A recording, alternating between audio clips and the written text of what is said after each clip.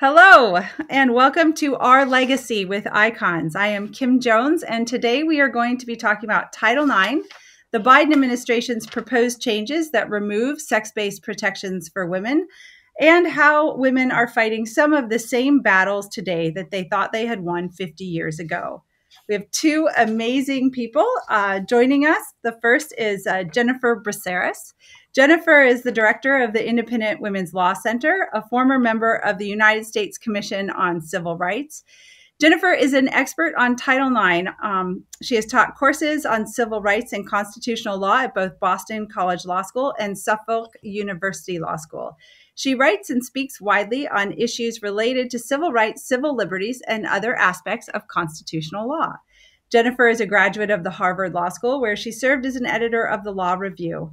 After law school, she clerked for two federal judges and practiced labor and employment law with the Boston law firm Ropes and Gray. A longtime political columnist and editor, Jennifer's writing has appeared in a variety of publications, including the Wall Street Journal, the Boston Globe, The Hill, and the National Review Online. With a background in both media and law, Jennifer has a unique talent for breaking down complex legal topics for a general audience. Thank you for being here with us, Jennifer. And we are also joined by Dr. Mary O'Connor. Dr. O'Connor is a physician and a former Olympian in rowing. She has one of the most interesting stories in the history of Title IX as a participant in what is considered the first stand for women's equity in college athletics. Dr. O'Connor is co-founder and chief medical officer for Vori Health. Am I saying that right? Yes, okay. Correct. Thank you. A physician-led virtual musculoskeletal company. She is a nationally recognized leader in health equity, chairing the Movement is Life Caucus, a nonprofit multi-stakeholder coalition committed to addressing musculoskeletal health disparities. Since its inception in 2010. She has long championed diversity and inclusion in orthopedics and broken many barriers to women in this overwhelmingly male profession. Thank you, both of you. Jennifer, let's start with you, please. Can you give us just a background on Title IX, its legal history, and what it has done for women so far today? Sure. A lot of people think of Title IX as a sports law, or some people think of it as a women's clothing catalog. But what it actually is a simple federal law that prohibits discrimination in education. That's it. It prohibits discrimination on the basis of sex in any educational program or activity that receives federal money. And that means almost all of them.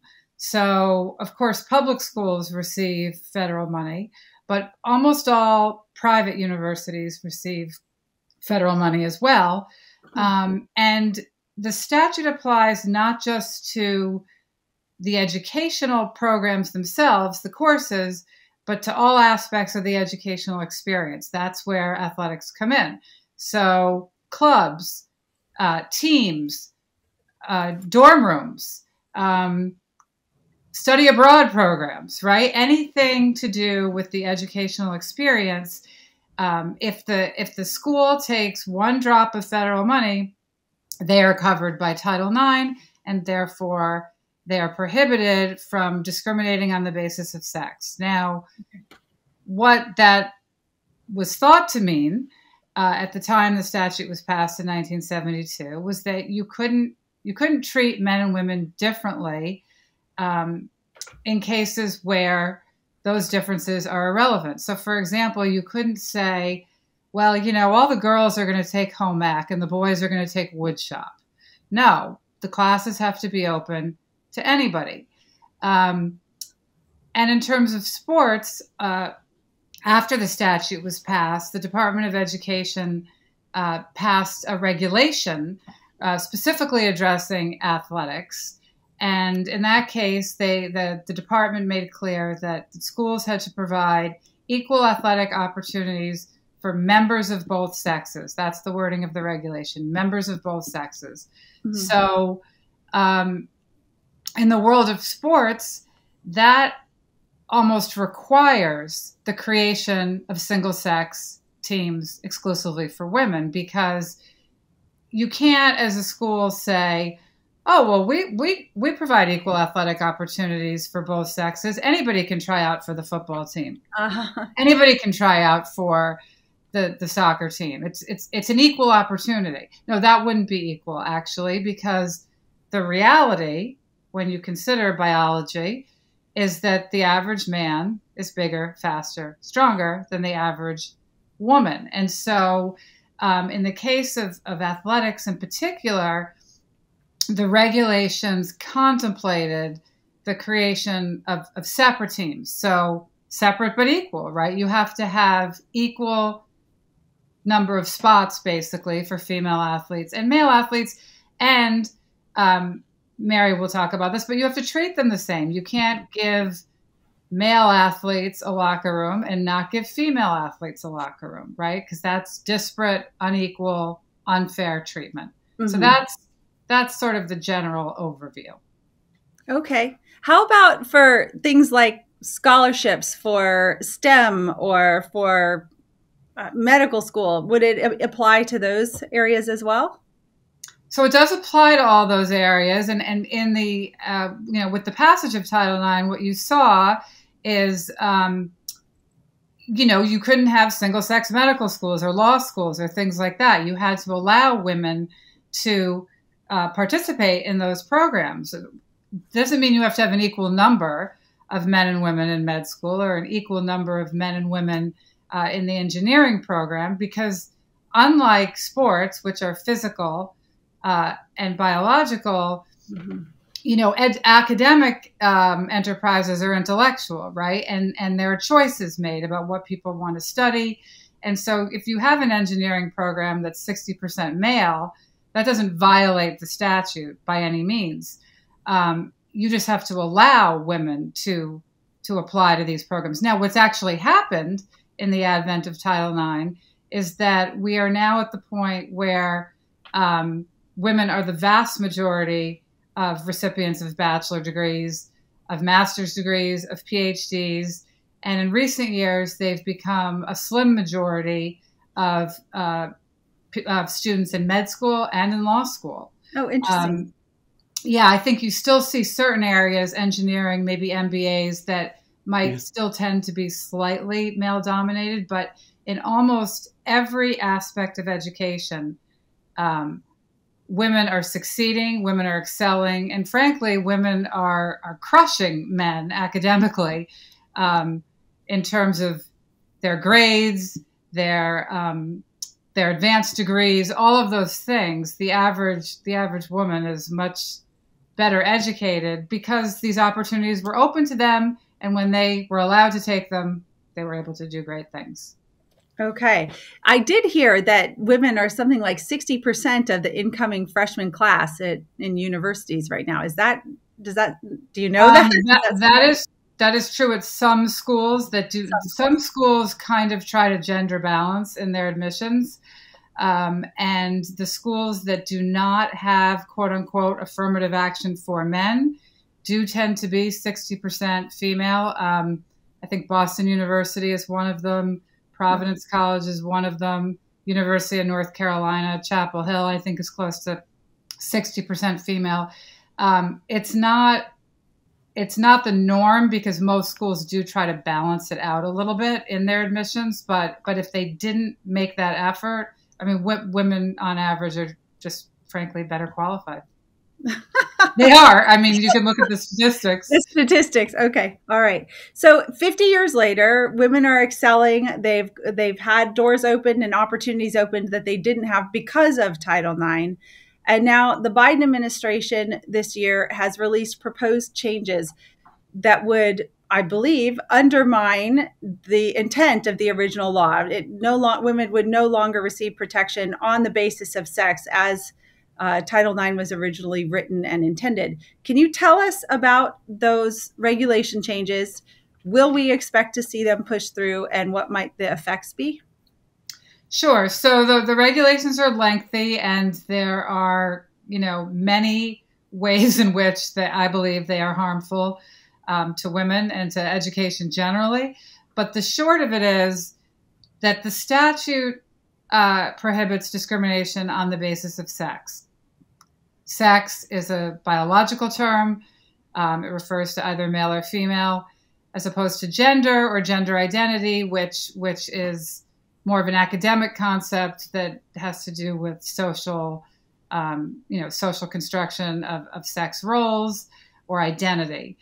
But the statute doesn't deal with any of that. It protects discrimination on the basis of sex. And by the way, that means male or female, right? So if a school is, I don't know, disciplining men for something that it's not disciplining women for, they're discriminating against men. If a school is offering a women's studies course and not letting men take it, they are discriminating against men. Those things violate Title IX. Okay. But anyway, so the statute is binary in nature. And all federal anti-discrimination law, is basically that way. What the Biden administration is doing is saying that phrase, on the basis of sex, actually includes gender, gender identity, gender expression, all these other things that clearly the statute wasn't thinking about when it was passed. So if Congress wanted to, it could pass a law preventing discrimination on the basis of gender identity. There have been several proposals to do just that, including the Equality Act. Those laws have not passed. Those bills haven't passed. They haven't become law. They haven't been successful. So what the administration is doing is basically trying to get their way without going through the normal legislative process required by our Constitution. And they're just reinterpreting the statute to achieve what politically they've been unable to date to achieve. And so they're saying that the statute prohibits discrimination on the basis of gender identity, and that means that biological males can self-identify into women's programs. And let's be clear, identify just means just that, identify. You don't have to do anything. You don't have to suppress testosterone. You don't have to have surgery. You don't have to change your name. It's a self-belief. Right. If you say that you identify as a woman, the Biden administration rules will allow biological males to live in female dorm rooms, use female locker rooms, try out for women's sports teams, win scholarships that were set aside for women, enter any space, a rape crisis center on campus, any space that was designated for women will be open to those people. And not just that schools can allow that, they will be required to let biological males who identify as women use women's spaces. Without questioning. No questions asked. No, nothing. No medical records, no legal documents, just their word. I identify as a woman. You can come in. You take it. Okay. So I also heard. Now, let me be clear. A lot of that's already happening, right? Yeah. And we saw it with Leah Thomas in sports. We've seen it in restrooms and locker rooms and other things. Those things are happening because the schools are choosing to allow it. Okay. Now the Biden administration is telling all schools, not just that you may allow Leah Thomas to swim, you have to allow Leah Thomas to swim. And if you don't, we're going to pull your federal funding and you can be sued by Leah Thomas or whomever else for millions of dollars. So now it's going to be a mandate. Could you get in trouble for calling someone a male or a female? It's already happened. So, and even though these regulations don't yet have the force of law, schools are being told to follow them. And so in Wisconsin, there was a public middle school that tried to punish. They opened a Title IX investigation into 13-year-old boys who referred to another student as she when the student asked to be referred to as they. And this was Title IX applicability. The school said that the reason they had to investigate the boys was because of Title IX. There was a big public outcry. The boys' parents retained counsel, and the school backed off. But that is an example of how schools are saying Title IX requires us to do this. It doesn't, but why are they saying Title IX requires them to do it? Because the Biden administration, Department of Education, is telling them that. Okay, so the implications for this, I see the broad stroke implications for this, but the implications for sports are that we won't be able to have sex segregated sports and opportunities for women, correct? Right. The implications for sports is that biological males who say they identify as female can try out for, walk on to, be recruited for spots on women's teams, given scholarships, athletic scholarships that are supposed to be for women. So I did hear, I'm going to put one more thing on this. I did hear that there's even a question about whether or not there's a legal reason why you would have to have sports for men and women. If you don't, I guess that would be gender equity, like even if you just talked about gender as being different from sex. But if there was a man, for instance, that didn't make the men's team, he could say, I don't have opportunity. Let me play on the women's team. I want this opportunity in college. Right. Okay. So here's how that works. Under the Biden administration proposed regulations, if that person says, I identify as female, they have to let them try out for the women's team. However, the Biden administration has not explicitly said this, but the reason they give for that, if courts actually apply it to the statute, it's going to require schools to allow any man to try out for a women's team. And here's why. They're basing it on a Supreme Court case called Bostock. And that case dealt with employment. It has nothing to do with school or sports. And in fact, the Supreme Court said it doesn't apply to Title IX. But the Biden administration is saying it does. Now, the reasoning of that opinion is this.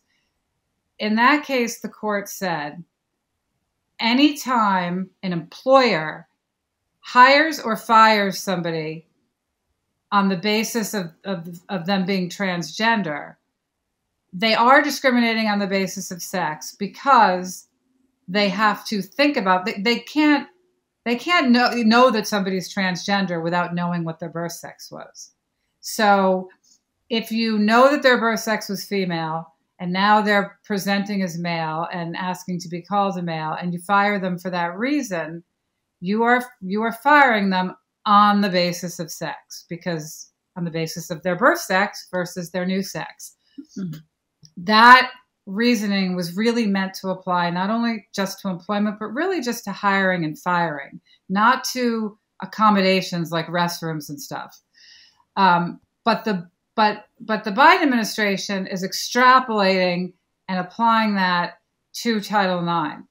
Now, if you take that reasoning that anytime you think about somebody's birth sex to deny them an opportunity, if you say that that's discrimination, well, anytime any coach denies a male athlete an opportunity to play on a women's team because of their birth sex, they're thinking about their birth sex. The court set up a but-for analysis. So anytime the decision would be different but for the birth sex, you're discriminating in the employment context. Well, a male lacrosse player who tries out for a women's team, who does better at tryouts than all the women, is only being kept off that team they would be on the team but for their birth sex. So if you're really going to apply the reasoning of that case to sports, ultimately, I guarantee you, some court is going to say you have to let them play. And here's how it's going to happen. I predict here's how it's going to happen. My daughters play field hockey. In the United States, field hockey is predominantly a women's sport. In the international community, some of the best male athletes in the world play field hockey. International students come over to American colleges, In fact, in my daughter's Division I field hockey team, they have a practice player from another country. He's on the national team of his country in that sport, and he practices with them on their team. Now, that's great. They love him. He's part of the team. He makes them better. He's sort of almost like an assistant coach. He's included in all the social aspects of the team. He gets the gear, but he doesn't travel with them. He doesn't go into the locker room. He doesn't get playing time from them. And it's not a scholarship school, but if it were a scholarship school, he wouldn't be able to get the scholarship for it. Now, mark my words, all that kid has to do is walk into the athletic director's office with a copy of the Bostock decision in one hand and a copy of the Biden regulations in another and demand playing time. They're going to give him playing time. And if they don't, somebody's going to sue eventually, and a court's going to go, you know what? Logically, you're right. They opened that gate. Okay. Gosh. And then women's sports is destroyed for biological females. Yep. Right. As it is. All right. Well, so now I want to bring Mary into the discussion. Mary, thank you for joining us. You have such an interesting story, and you included it in your biography, but I want to hear it from your words. I want to know the impact of Title IX on you directly and the group of women that you were rowing with when you were a freshman at Yale. Tell us the story, how it exploded, what the results were, why you feel like Title IX was an important part of that, or gave you all, you know, the grounds to go forward confidently knowing what you were doing was the right thing. Please go ahead. Well, Kim, it's a story that became far more important than in the moment. When I was a first year student at Yale, I started rowing. And I came from a time when there were no sports for girls in my high school. Title IX had just passed, but that hadn't really trickled down into opportunities yet at that level. I went to Yale and said, "Okay, I'm going to try rowing," because I knew I couldn't be competitive on the tennis team when I was going to school with other girls who had been coached and had tennis teams and had a lot more experience than I did. Mm-hmm. So I tried rowing, which is a sport that if you are focused and you work hard, you can develop skills, more quickly, basically. The situation there was that the boathouse is about a 30-minute bus ride from the campus. And so every day we'd go meet at the gym, all the men and the women, and we'd get on the bus and we'd ride out to Derby, Connecticut, where the boathouse was. There were no shower or locker room facilities for the women at the boathouse, except for this very small trailer where basically we could change out of our clothes, our, going to class clothes, and into our workout clothes. After practice, we would get back on the bus and we would sit there and wait for the guys because they were showering and getting clean and putting dry clothes on. And then we would ride back to campus to get to the last dining hall that was open for dinner. The reality is that when we were in that situation, we were cold and wet. Oftentimes, when you're rowing, there's river water that splashes up on you, you're sweating. And so several of us got sick, and we had some very high level, elite level athletes on our team. Our captain, Chris Ernst, and Ann Warner were both on the Red Rose crew in 1975, silver medal at the World Rowing Championships. They were on the Olympic team in 76. And so they were training for the 76 Olympics. It was very clear that, we didn't have adequate facilities. The university was aware of this. They had conversations about plans, but basically nothing was happening. There was, a zoning issue. There was some reason why there was a barrier to this moving forward. So our captain, Chris Ernst, came up with this idea she and Ann Warner, that we were going to go have this little demonstration in front of the athletic director. So 19 of us met in the basement of the gym, and we took off our regular clothes and we wrote Title IX on our bare chests and bare backs. We put our Yale Women's Crew sweats on, and we marched up the 5 flights to the athletic director's office. Oh my gosh. Now, there was a reception room. So we all went in, and we asked the athletic director to come out. She came out, and Chris Ernst read a statement. Oh, the athletic director was a woman. The athletic director was a woman. That wouldn't have stopped us, but she was the athletic director for women. Oh, okay. So she came out, and we stripped. And then Chris Ernst read our statement that started with, "These are the bodies that Yale is exploiting." That was the opening of the statement. We had a reporter and a photographer from the Yale Daily News with us, who took a picture that has become iconic in my mind of Chris's back, and you can see Title IX written across her back, and the athletic director standing in front of her with her arms folded and her head down, of course not looking at us because she's got 19 naked college athletes standing in front of her with Title IX across their chests and backs. So we read our statement. We put our sweats back on. We marched downstairs, got into our clothes, got on the bus, and went out to practice, just like a normal day. Okay, so so who took the picture again?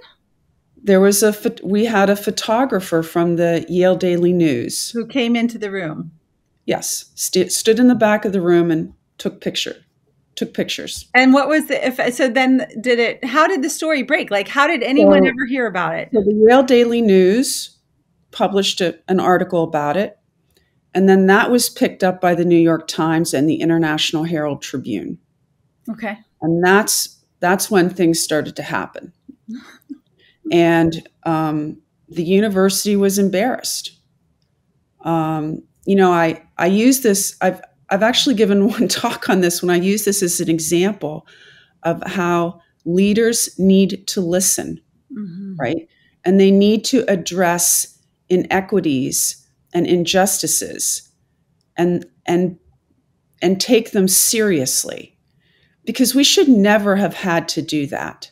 No. I mean, here I was at Yale University. I mean, one of the best institutions in the country, and this is how we were being treated. And was I going to say that that was okay, that we be treated this way? So it was really kind of a no-brainer in my mind, in my decision process. Yeah, we should go do this because I want my voice to be heard that I don't agree with this. This is not right. It's not okay. And we want you to address this because we should have facilities at the boathouse. And the point of those facilities was so that you didn't have to share the men's facilities, that you didn't have to, you were able to retain your dignity, your health, and not have to feel uncomfortable or what was the word? Exploited. I mean, yeah, these are the bodies that Yale is exploiting. So after the story broke, basically, there were alums calling up like, please, can you give those ladies a locker room, right? And donations, etc. And the short story is, by the following spring, there was an addition built on the boathouse, and we had a locker room. And we really, at the time, I certainly didn't appreciate that this would be such an anchor event for the issue of equity in women's sports, particularly in college. It was just that we knew we were not being treated fairly, and we were at an institution that I felt honestly should have known better. And an institution that had the bar. Again. Here, yes. And an institution that I believe, of course, had the money.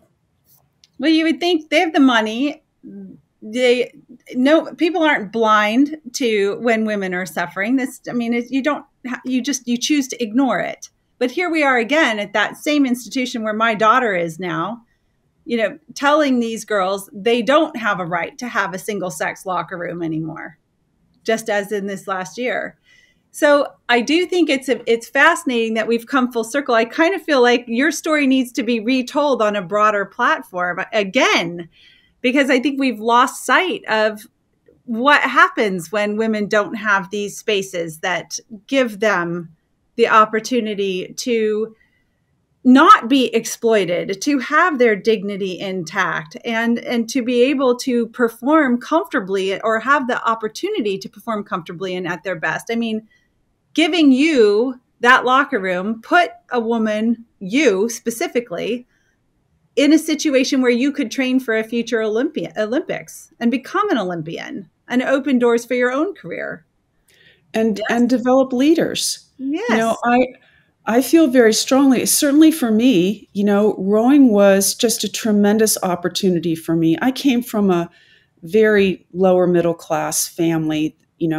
Both my parents worked all the years we were growing up. My dad 7 days a week, because he could get time and a half on Saturday, double pay on Sundays. And I had opportunities to travel and compete and do things that I would never have had the opportunity to do had I not, reached the level of competition that I did in rowing. And it was those women on the team, right, that when you see another woman who can excel and achieve that level, then you start to believe that you can do it too. And listen, we were national champions when I was a senior. I mean, we had several of my teammates and classmates, Olympic and elite level athletes. So it's creating that environment that supports the development of that young woman to excel. And then all those lessons that you learn in sports that are so important, discipline, teamwork, self-sacrifice, those things all translate into all aspects of your professional and personal life. Absolutely. In later years.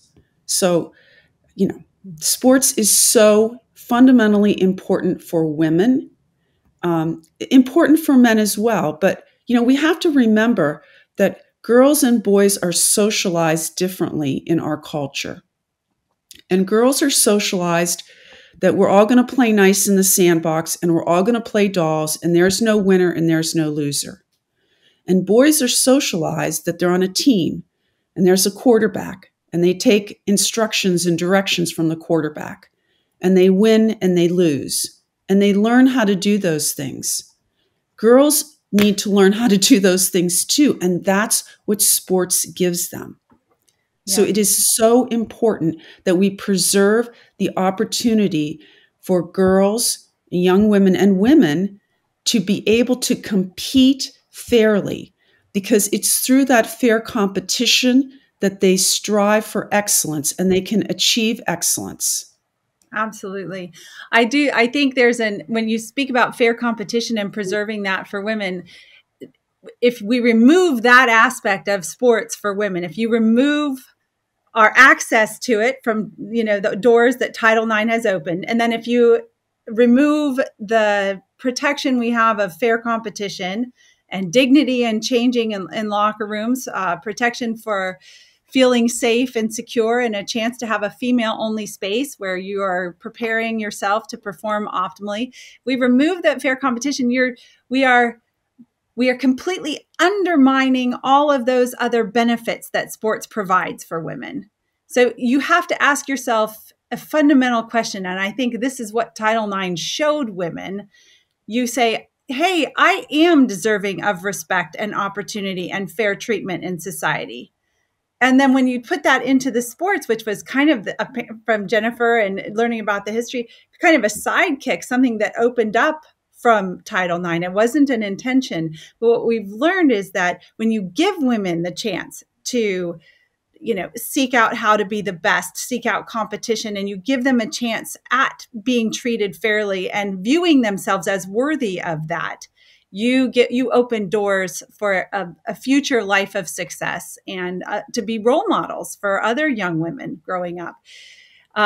Yeah, for me, it all boils down to just the one question: do you believe that women deserve fair treatment and respect or not? And that includes fair competition in sports. And there's only one avenue that it's a yes or no question, and there's only one avenue you can take. You have to protect women on the basis of their sex in order to establish that. So I'm super appreciative of both of you for coming. I would like to give you each a chance just to give some closing remarks or closing thoughts. And thank you for being part of Our Legacy's first podcast. Do you want to go ahead and say anything, Mary or Jennifer? Kim, I'll start. I think, at least this is me personally, I think that every individual needs to be respected, and that we want the opportunity, certainly in my sport in rowing, for everyone to row. Yes. And so while, the concern is that for those of us that are speaking out, saying that a biological female category needs to be protected, that somehow that means that I am opposed to individuals who self-identify with a gender that's different than their biological sex, that's incorrect. I actually support that those individuals need a different category, because we have all kinds of categories in sports to make it fair. We have weight categories, we have age categories, for example.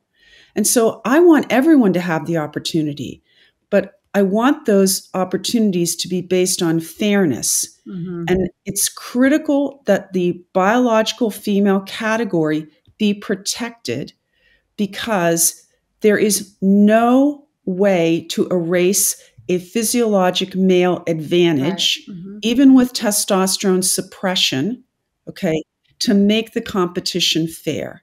That's the bottom line. We need to protect and ensure fairness for biological women, and we need to create the opportunity for other individuals who are identifying separate from their sex, so that they have an opportunity as well. But that opportunity cannot be at the expense of the biological females having fair competition and safety. I agree 100% with what's been said here.